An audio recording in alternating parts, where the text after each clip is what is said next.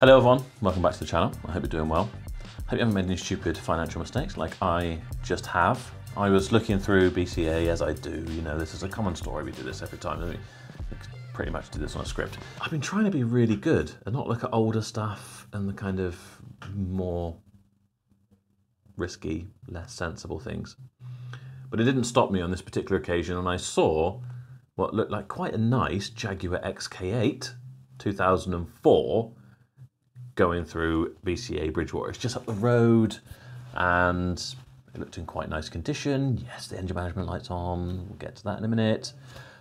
And I just thought, oh, that's probably more hassle than it's worth, isn't it? And it had a cap clean price of £3,000. And I thought, no, I'm not going to be stupid about this.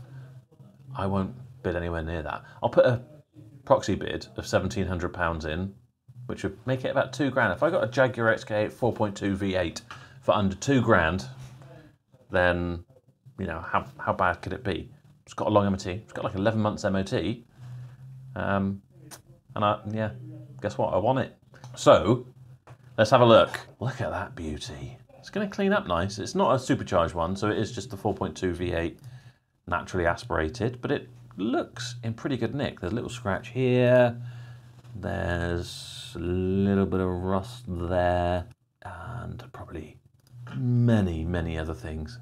But boot looks okay. Maybe a little bit of rust going on somewhere. Can't be too bad. We'll have a look at the MOT history in a minute. It looks filthy in the back, like properly grim. I don't know what's been going on there, but I'm sure we can clean that up. It's probably been sat in a garage or parked outside somewhere, getting damp maybe. But we've got a lovely bit of walnut going on. We've got a J-gate selector, auto. It's on 121,402 miles. Like I say, it does say that we had well, it said something about engine management light. We'll check that in a minute. Look at that cassette player. We've got air conditioning though. Probably doesn't work, but we've got it. We're missing a switch. They want to show us the back seats again because they are particularly grubby. Or are they grubby, or is that damage? I don't know. We're going to find out soon, I guess. Because there's no wriggling out of it now. Looks like we've got a 6-disc changer in the boot. There's that scratch we looked at on the front. A bit more rust bubbling. But my theory is, you know, get it back, clean it up, put a bit of shine on it, and well, figure out the misfire that it says it's got, and you know, it's retail of £5,000. All right, it's not in perfect condition, but what do we get it for? Let's have a look. Actually, we can see the actual full amount. So we won it with a bid of £1,600. There was £266 of indemnities, you know, fees. £12.96 for an essential check, which gives us a grand total of £1,878.96. Now, if we can fix this without, we probably can't, but if in a fairy tale scenario we could fix this without great expense, if it just needs a spark plug or a coil pack or something, it could be, I'm staying optimistic, then we've bought a 4.2 V8 Jag sports car for under £1,900. I'm going to be over the moon. We need to pick it up, obviously, but will it be up to driving back if it's misfiring? How bad's the misfire? We don't know. We'll have a look at the, well, it isn't a assured report, is it? It's an essential check, which isn't really worth the paper it's written on. So the handbrake's not great. It says needs some attention. And it's got engine running.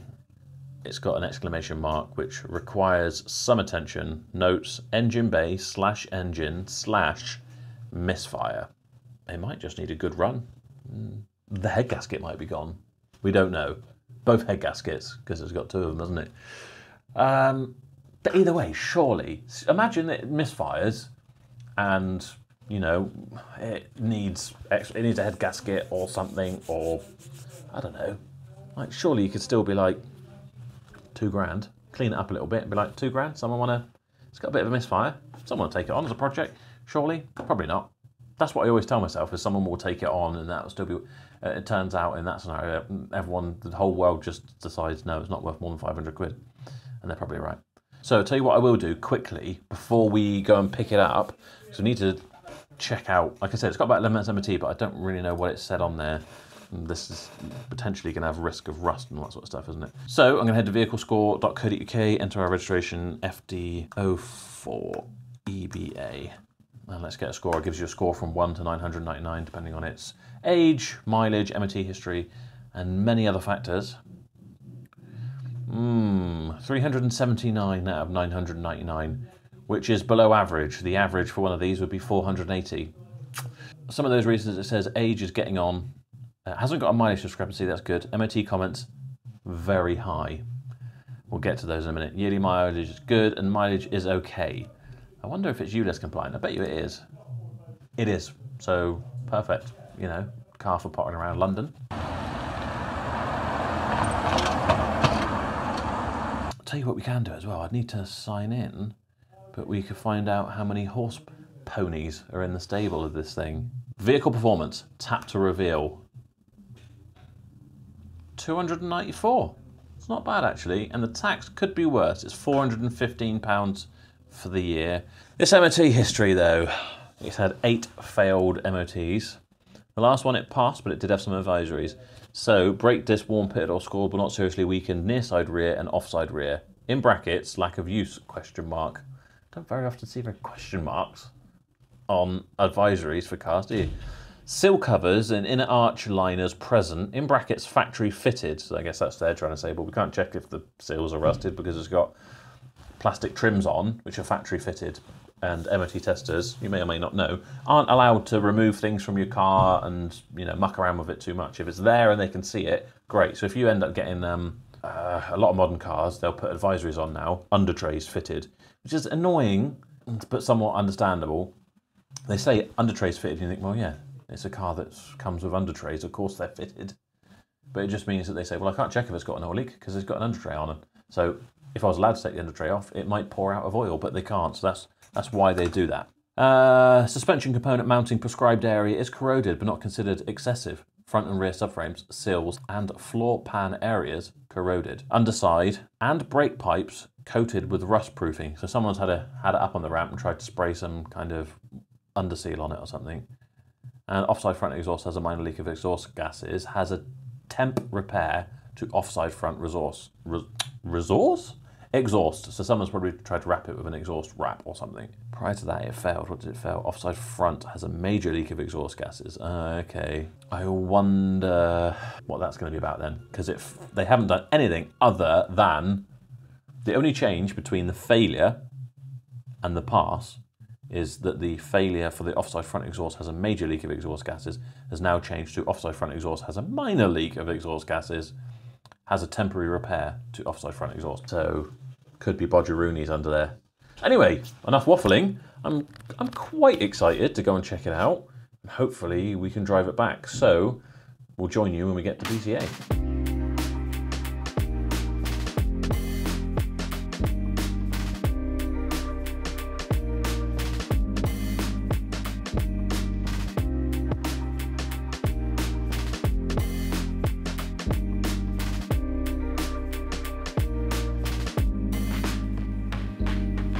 Right, so here it is. I got my paperwork. So we've got 2 sets of keys.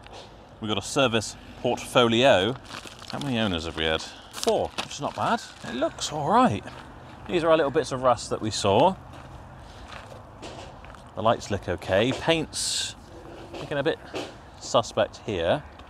And a bit of rust on the corner of the boot lid. That's a bit of a bummer. Have a good buff. Do a dent removal there.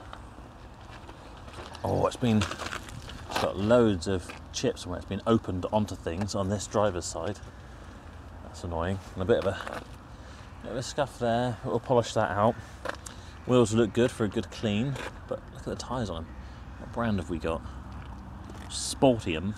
Sport Active GT radials. She looks all right. The window is not closed, and there's like trim missing, so I don't know what the story is there. Wheels and tyres look good this side. A few door scuffs again. They weren't very careful with their doors. Will it work on this remote central locking? We didn't bring a jump pack, did we?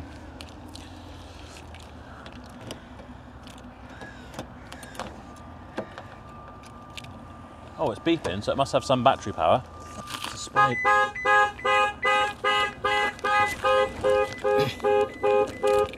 There we are. Oh, it smells like a classic car in here. It's got that old wood and leather smell. What is that under there? Some kind of electrical box under the seat here. It's zip tied in. Always reassuring. Oh God, look at the sort of foam insulation-y type stuff coming out of the grille. Someone's obviously had this MOT'd in order to sell, I think, because it's quite mouldy in here. See on the dashboard and around here, let's see all the mould. It's just something they've had in the garage, I reckon. Shall we have a look under the bonnet before we start her up? This is what you like to see. Look at that. Folders and folders of stuff. That'd be fun to sort through. In the meantime, this is the type where it folds up from the... Yeah. Whoa. Look at her. What a beast. Oh, it's still warm. I suppose they have only just pulled it out, but that looks okay. It's got quite a good service history, I think, about 13 service stamps. A bit rusty around the top mounts a little bit. Coolant's a little bit warm, so we won't bother opening that.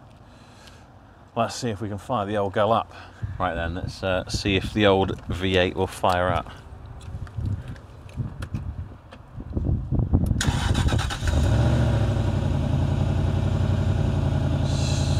Sounds alright.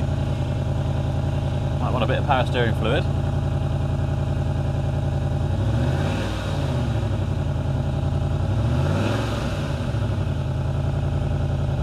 You don't actually have an engine management light on.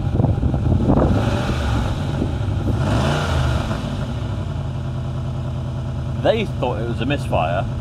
They put it down on that sheet, didn't they? It's misfire. It's not. It's that exhaust blow.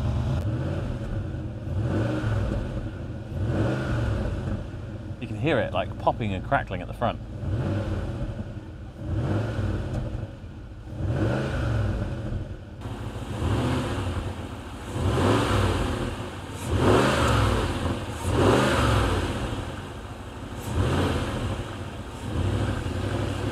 You're gonna have to get it on the ramp to find out. I bet the reason they haven't done it is because it's probably very expensive, engine out type job.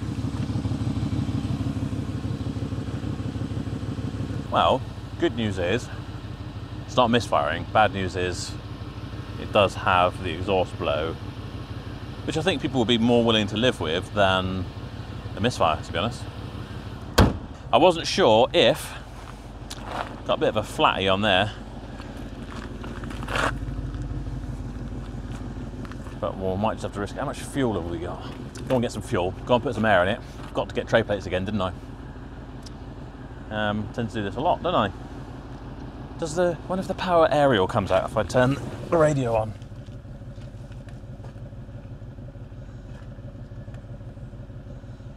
It might do if the power radio or the radio actually worked, which it doesn't seem to. Do we have? Oh, we do have climate control. I've got even more stuff in the glove box. Owner's manuals and... Oh, this is the original thank you letter for having purchased. Won't give away the name.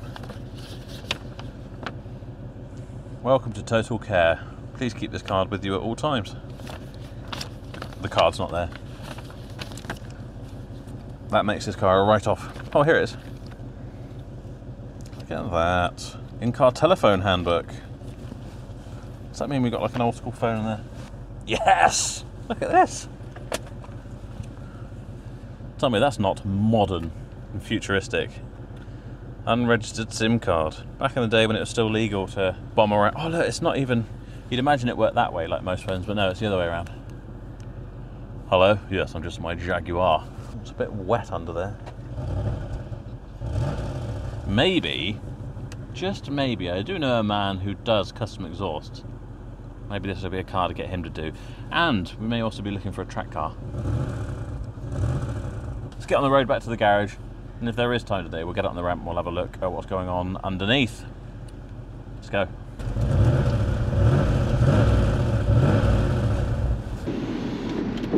Does this window go all the way up? Well, it does go all the way up, it just wasn't. Fair enough. Oh, telling me handbrake is on. It's not. So maybe the handbrake cable is broken or something. Hopefully that doesn't mean it'll start binging and bonging the entire journey, because that would be very irritating. To my ear, with these windows down, that sounds more like it's not headers that's blowing, but something off of the headers, maybe a flexi or something. But I could be wrong. If it was just a flexi and we could weld a flexi in, we would be laughing. It's certainly not a quick car.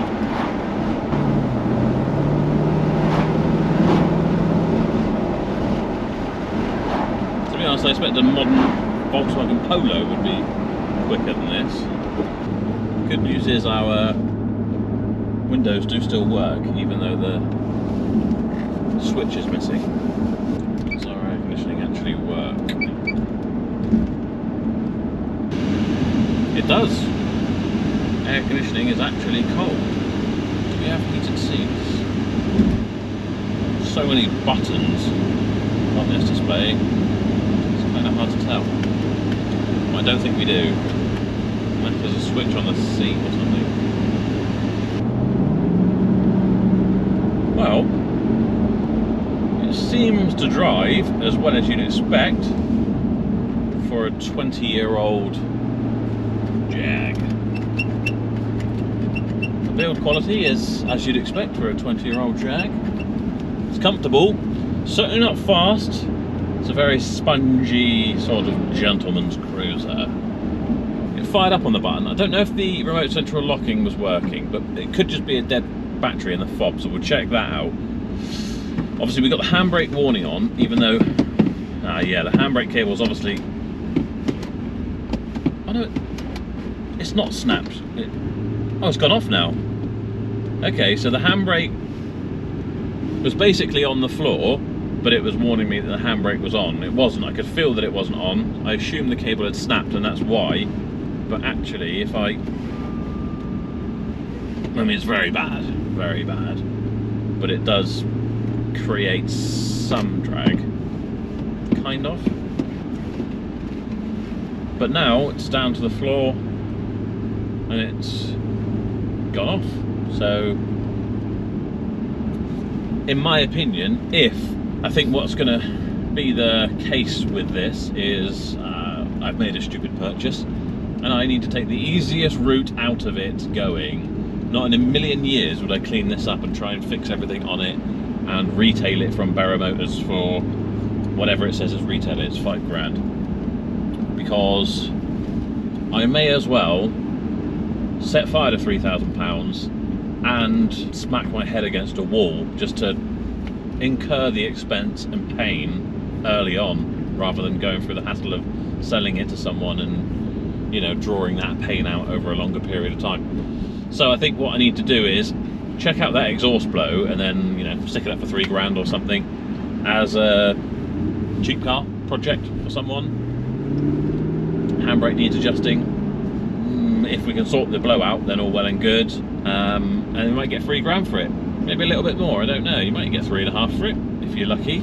Radio doesn't seem to work, but that could just be a fuse. So there's a few things to check out. Give it a good valet. Oh, the radio's working now. Yes, our aerial popped up as well. I wonder why that wasn't. I wonder if some of these buttons are just a bit damp and not really seen much use. Don't actually have a tuned in station. There we are. Radio 1. I imagine this is the first time Radio 1's ever been played in this car. So yeah, if the exhaust blow isn't too bad of a fix, then I think I've done alright. But if it is, and it's something off the manifold and it needs a new manifold, then I could instantly be into a loss, because I bet you it would be a nightmare on this. The labour costs would ruin me. So yeah, I'm going to chuck some fuel on it because it's literally resting on the needle stop. We will give it a clean let it cool down, get it in the workshop, and we'll find out what's going on mechanically. Just filled her up with 30 quid's worth of petrol, which has given me just over a quarter of a tank. Funnily enough, Toby went to another pump and put some diesel in my old BMW. I went in to pay for both at the same time. I said, yeah, pump number 2 and 3 please. She's like, oh good. Oh, I was just keeping an eye on number 2, whichever one Toby was on, because he's got a cap on and he's got a big jacket on. It doesn't look right. Very suspicious looking, our Toby, especially in a white BMW. If we're lucky, when I left to go and pick this up, Mike from MW Dent Repairs was at Barrow Motors sorting out some dents for us. So if he's still there when we get back, he might take the dent out of this for us, which, regardless of whether or not we get the exhaust blow sorted, I think it's worth it for 45 quid to get the dent sorted out. It's one less thing people can pick at.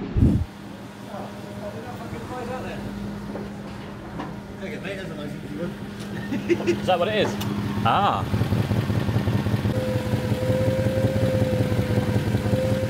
Several days later.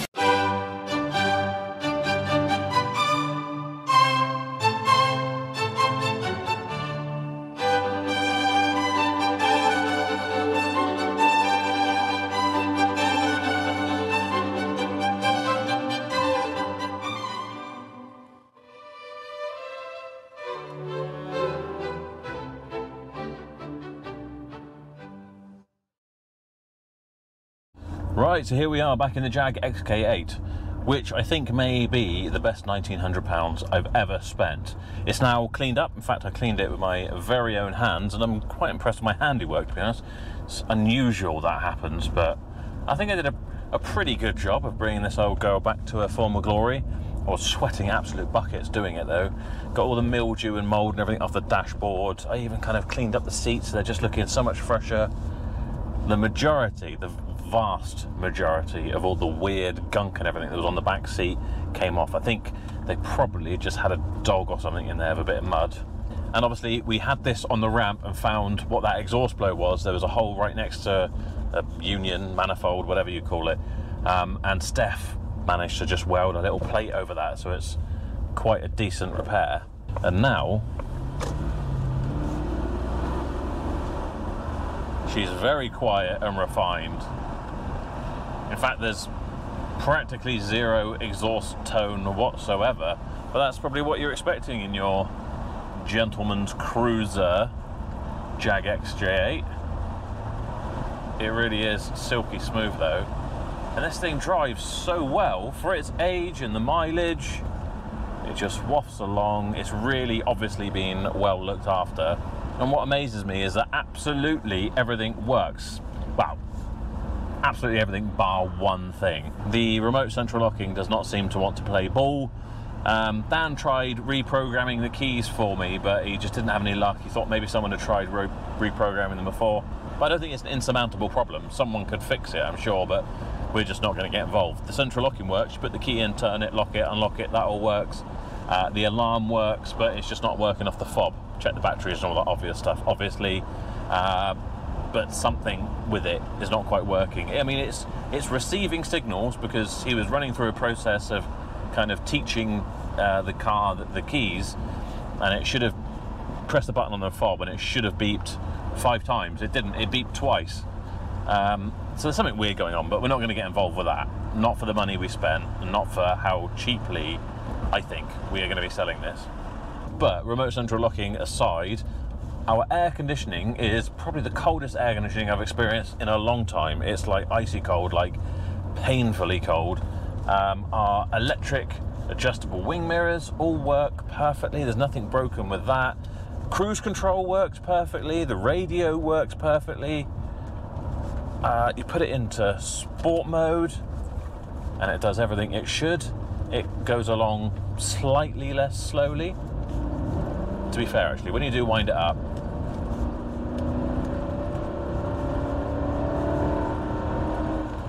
it takes a lot to build the momentum, but when you've got it, you've got it. It's a bit like driving a powerboat, I reckon, because once you're up to speed, you're going in a straight line. There's not much turning or changing of direction is going to go on, and you won't be changing speed very quickly either, because it's just not really up to it. I mean, that's probably unfair, the brakes are quite good, but it does feel quite wallowy and boat-like. So it turns out this thing has got absolutely stacks of paperwork, all in a nice ring binder, which is always really nice to see. You know, it's been owned by someone who cares for it.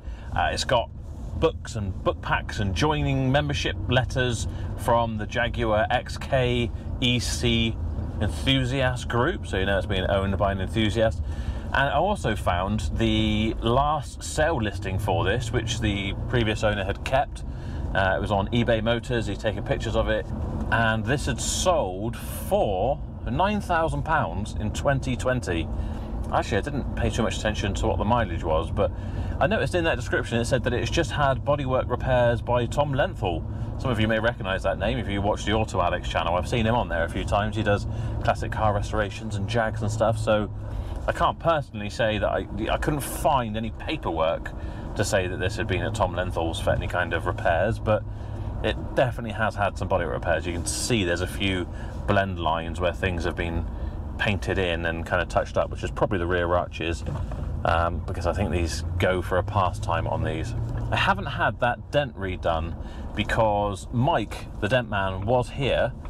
I did show it to him and he said, you know, he'd have to either drill a hole in the arch itself to get access, well, his original theory, which you probably don't want to do inside an arch on something that rusts out like a Jag.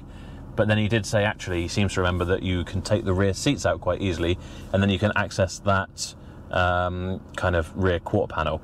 But he was getting on with doing other jobs, and it wasn't a rush. And I said, well, do you know, actually, I probably got a bit carried away thinking I spent 45 quid on it. He did say it's got paint in there. It's been repainted as well. So he wouldn't want to use his glue kind of puller thing because it might take the paint off. I sort of somewhat decided I'd just leave it for now because, you know, this is never going to be concourse standard, but it is going to be a fairly decent and honest, usable classic for someone. I mean, does it get much better than this, really? You've got a V8, it's a nice J-Gate auto, you've got your music, you've got ice cold air conditioning, you've got cruise control, it's even got automatic lights actually. It's quite well equipped, really. This, if you wanted to take a cruise down the coast or something, what a car for doing that. Now I've got to say, it doesn't normally work out this well when I buy things on an impulse at auction, but I think I've done really well here. Auto Trader tells me that the retail for this car is about £5,000. I'm not going to ask that for it, and I'm not going to sell it from Barrow Motors. This is going to be something that Sophie can sell, still through us and still under the consumer rights and whatever, but it's just not related to the garage. She can put it up for sale from the farm, and I reckon ask about £3,500 for it. 1,500 quid under retail value, and about 1,500 quid over what we spent on it, so meeting somewhere in the middle. I think this is a hell of a car for £3,500. Great service history, long MOT, in really good condition, nicely valeted up. Just think it's great. I actually really like it. I was somewhat tempted to keep it, as I am with all these types of things that I buy, but I can't. I just can't. Again, this is another car that is testament to how important it is to maintain your car, baby it, really take care of it, because 121,500 miles, the automatic gearbox is absolutely faultless, the engine is smooth as silk. Got lucky with the fact that it said it had a misfire and it didn't. What it was that exhaust blow, obviously. It's, you know, got loads of history for having had the gearbox and engine service, new spark plugs, all that sort of stuff, and it really is a great example. So there you have it. I think I lucked out. Let me know what you think in the comments. I'm fairly confident we'll get, well, at least 3,250 for this. Someone might knock us down a little bit when they come to see it, but still we're talking about a 1,200 quid profit gross, you know, before we take out all of the VAT and all that sort of stuff, which I still think is a great result. And I've got to enjoy a lovely Jaguar as well. So I hope you enjoyed the video. If you have, make sure you give it a thumbs up. If you're new here, make sure you subscribe. If you're one of my subscribers, when we hit 75,000, I am giving away a £2,000 Tag Heuer Formula 1 watch, and you will automatically be entered into the draw to win that. By the time this video goes live, I think my Corsa VXR raffle will have ended on feelgoodcompetitions.com. Well, I can't tell you what it is right now because simply I don't know. Head to the website feelgoodcompetitions.com and check out what car is currently being raffled for just £2 and get yourself involved. That's it for this video. Thanks so much for watching. I will see you next time.